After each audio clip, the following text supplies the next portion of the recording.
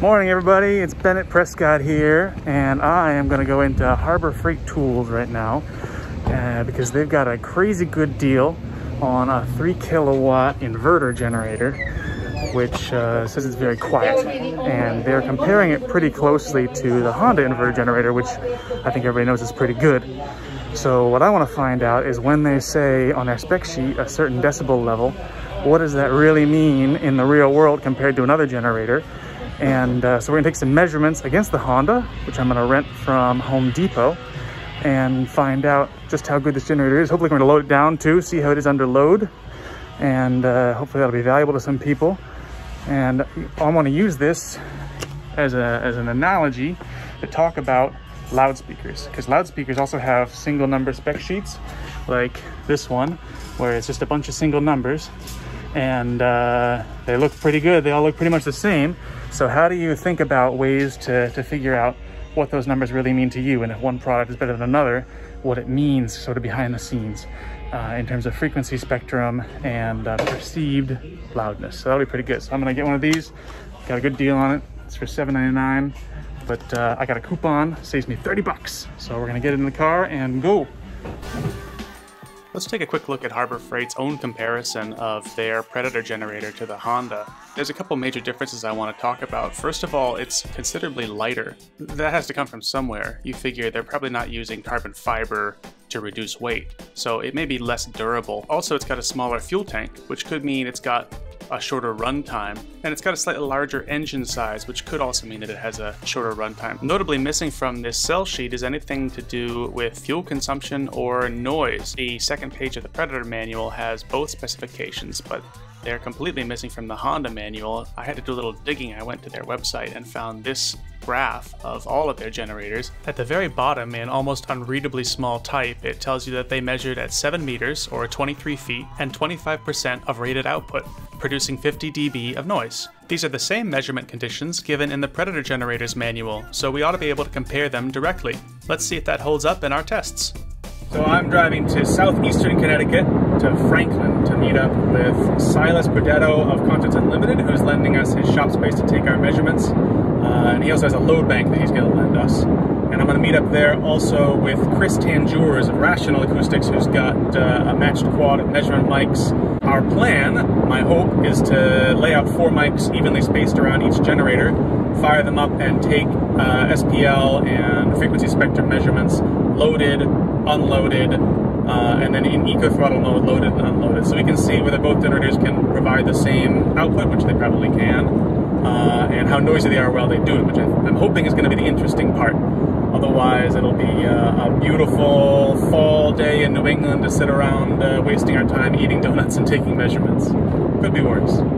So here's our setup. Chris is putting out 4 different measuring microphones. We're going to put them around each generator. So we got 1, 2, 3, 4 mics around each generator, and we can measure all 4 sides of it. And then we're going to switch on this load bank, which is very high-tech.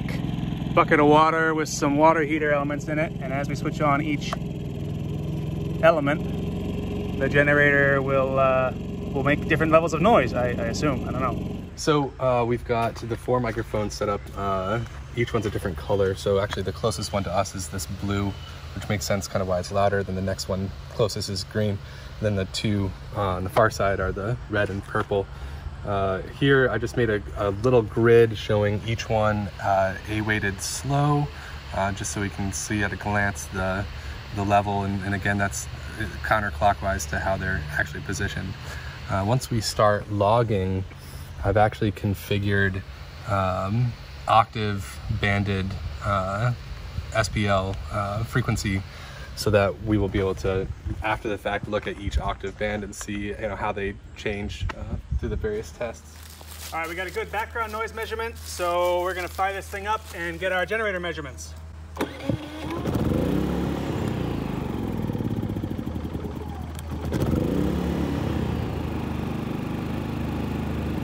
And should see some volts. 125 dead on, waveform's perfect. Like I've never seen a waveform that good. So this thing's pretty quiet with the eco throttle on. If we turn it off,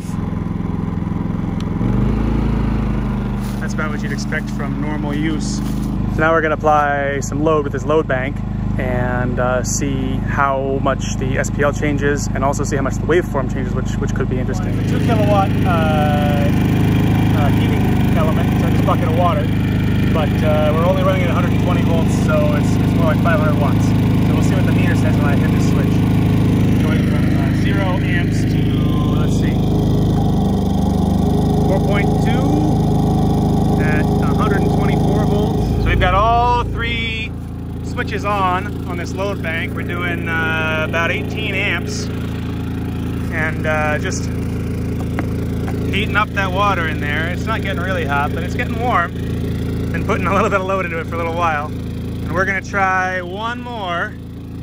Got this last element here. See if we can get it to actually shut off. But I don't think so, because the generator is rated for 33 kilowatts continuous, and we're at 2200 VA, which it should be pretty much a 1-to-1 power factor. So we'll see what happens when we plug that in. That's 2700 watts-ish. I think that's about as good as we're gonna be able to do. It says it shuts off around 23, so I think we're getting almost there, but that's all the load we got. So we'll move on to the next generator. So we're gonna do the Honda next, which I rented from Home Depot. It has an electric starter, which is kind of a nice feature, but it doesn't work, so I gotta start it manually. That is cold, so I better pull up a choke. And eco throttle.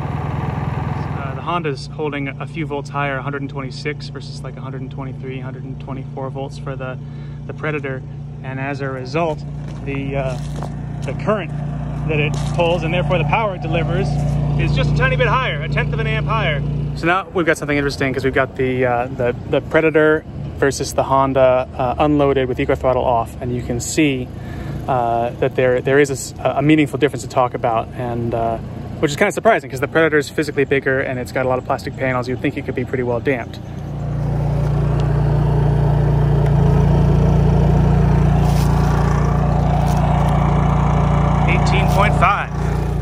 The coup de grace.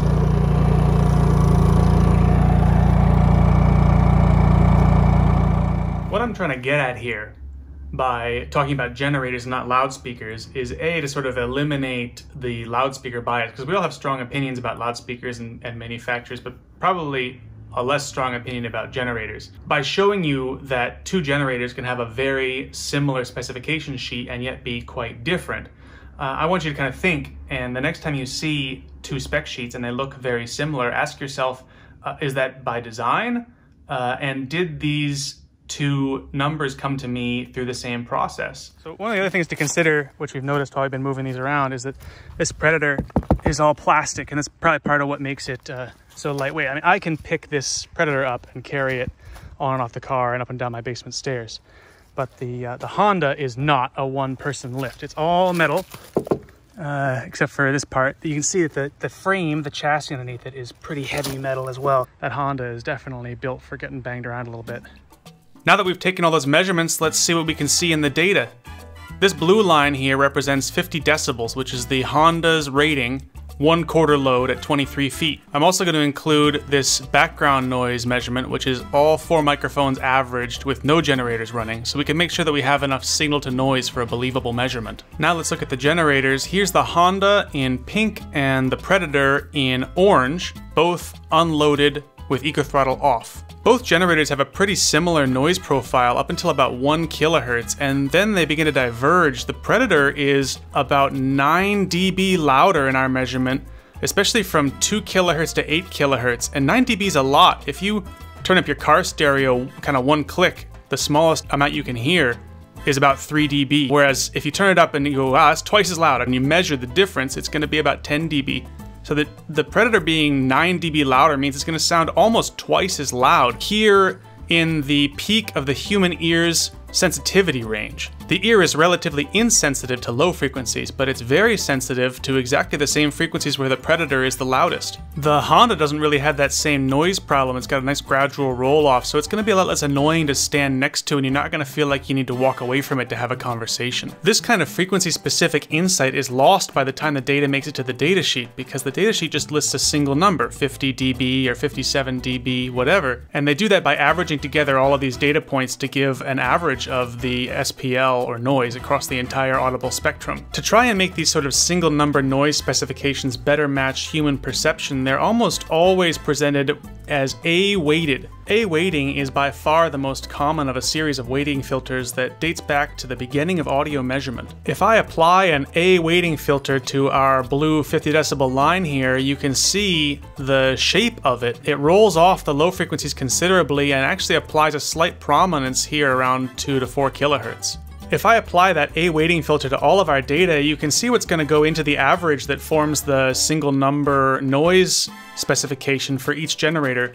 And you can see how those specifications could be quite similar, because the two generators have a very similar level, even after the filter, up over most of the area where they're loudest. All this information that we've been talking about is rolled off enough that it's not going to contribute heavily to that specification. Funny thing is, the two specification sheets aren't actually the same. The Honda is rated at 50 dB quarter load and the Predator is rated at 57 dB quarter load, and that's not really borne out in the data. When we take our A-weighted measurements between the two, they're less than a decibel apart, so I think Predator may have written the wrong number down on their specification sheet after doing their measurements. With generators, as with loudspeakers, in the end, you have to get that thing out and listen to it yourself and kick it around a little bit and see what you think. What we learned coming out of all this testing is something that we kind of already knew going in, which is that the Predator probably does the job, but it's a cheaper piece of equipment. Even in something as simple as power equipment, you just can't reliably compare specification sheets between manufacturers, even if the numbers appear quite the same. Thanks for joining me. I really enjoyed putting this one together. It was fun to test some equipment and make a little bit of noise and get some things to overload. I don't do that as often as I would like to. I'm gonna put two links here. One is for a video of just the generators running one after the other so that you can hear their noise profile. And another one is a link to me trying to start the Predator for the umpteenth time. Have a lovely rest of your day. So as long as we're here, Silas has got two more generators. He's got this little Honda EU 2000, and I thought that might be kind of interesting to measure as well. And he's got one of the 7 kilowatt ones as well. It does 240 volts.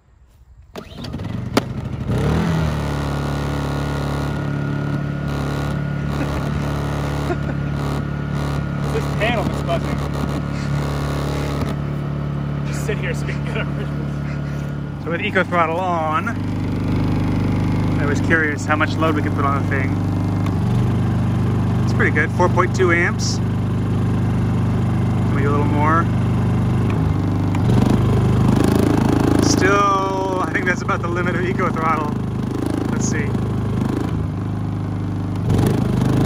Yeah, I had to throttle the way up, so it won't do 8 amps, that's for sure. But that's pretty good. So I got my foot on this thing to dampen this noisy side panel. But we got it loaded down to 13.6 amps. That's pretty good.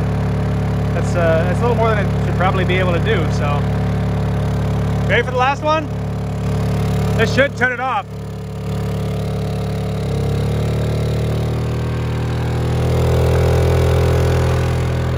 $17.3.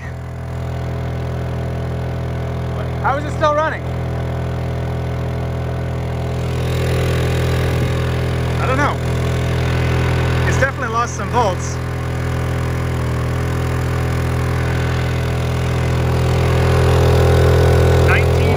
There we go. That finally killed it. It went down to 107 volts. So Silas also has this EU 7000 IS, which is a 240 volt generator, which is great because we can put a little more load on it. Eco off. No load yet.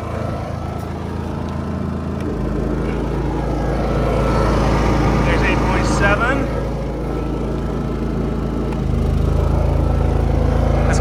good. There's 20 amps, 20.5 at 240. So we were trying to get this thing to shut off, but that's 32.4 amps or so. The whole load bank on. That's got to be making some heat inside there. I mean, maybe we can plug in our last, and now it's got electrical water all over it.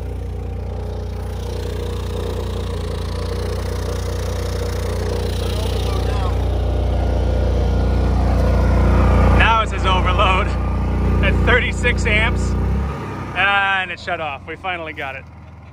What a good generator. Good boy.